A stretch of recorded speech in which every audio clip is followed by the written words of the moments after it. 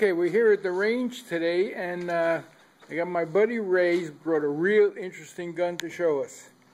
And he's going to explain all about it and the history behind this gun. So, take it away. What is it, Ray? Today that I brought along with my one of my other firearm is a Heckler Koch called P7. The model is PSP. It stands for Police Service Pistol. The German police been using this gun for years, since 1979, I believe. And now they discontinue producing it. It's no longer produced by them. It's somewhat of a rare item. People like to collect them. It's comes with an 8-round mag.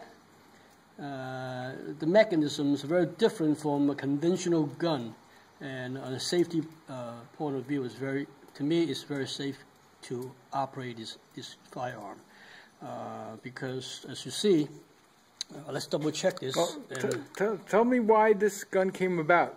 This gun was designed by the German armed forces after the terror attack in the Munich Olympic Games, and they want to design to have a new pistol, and that's when this whole thing is come about. It's a brand new design at the time, and they adopted that for their police forces. But now I believe they had changed to Heckler Koch a P2000, and so this gun is no longer produced. And it's quite different, as you see. You know, the mag is out, a safety check, okay. So she's safe. And to explain this, how this gun operates, is it's an 8-round mag. I believe you can carry one in the chamber.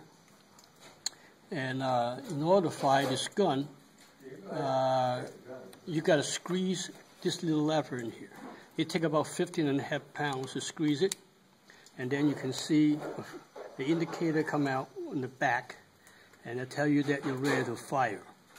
And when that happens, and this triggers only take about 4.5 pounds to activate, and then after that, as long as you keep this squeeze, and the gun will continue to fire like a double action gun. So once you release it, the indicator went in, and the trigger no longer functions. And the gun is not cocked. You can carry one in the chamber. It's quite safe. And a very good system, I think. And that's why I brought along today, and maybe we can have some fun with it.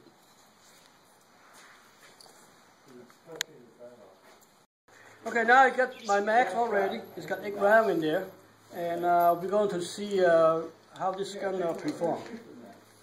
I'm using right now. I'm using a Remington UMC 9mm, 115 grain.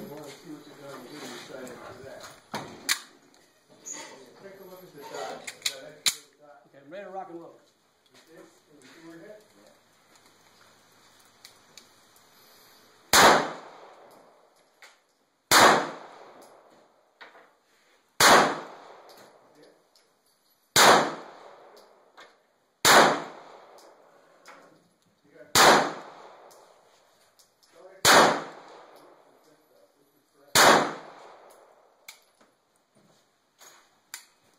All 8 rounds went, and flawlessly. Very happy with it. That's the target. The one on the left he was just shooting at, so he's not, it's pretty much grouping, nice grouping at 10 o'clock, 10 to 11 o'clock. That's still the H&K? Yep, it's still the H&K, and we're going to try another clip. Hold on. You can't do that. You can't do that. Okay, go. Okay, now it's going to be another 8 rounds in here. I got one in the chamber, and let's see if that works. I believe it will.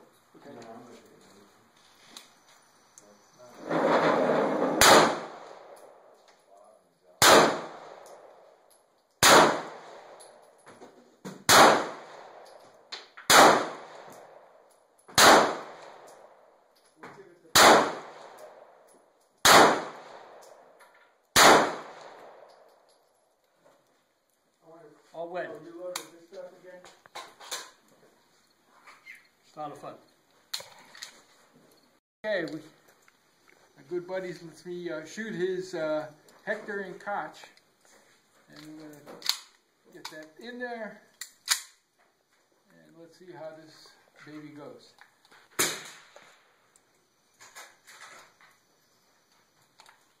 Squeeze the trigger. Pushing that. Yep, squeeze the lever.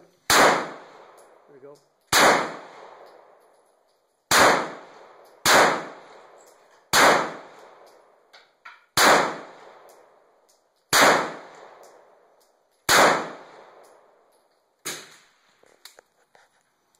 Cool.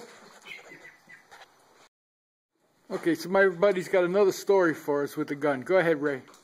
Yeah, I read about this, and since it's a police pistol, the story I read about was the bad guy actually somehow he took the pistol away from the police officer, and he's trying to shoot the police officer, but quite obviously he didn't know how to operate his gun, so he couldn't get the gun to work.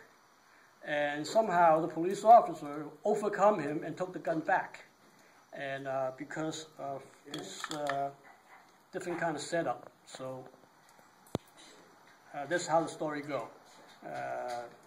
Not too many people they really know how to, cock the gun and fire it if you're not familiar with it. So, and also that the little disadvantage about this gun, I forgot to mention, is a gas operator.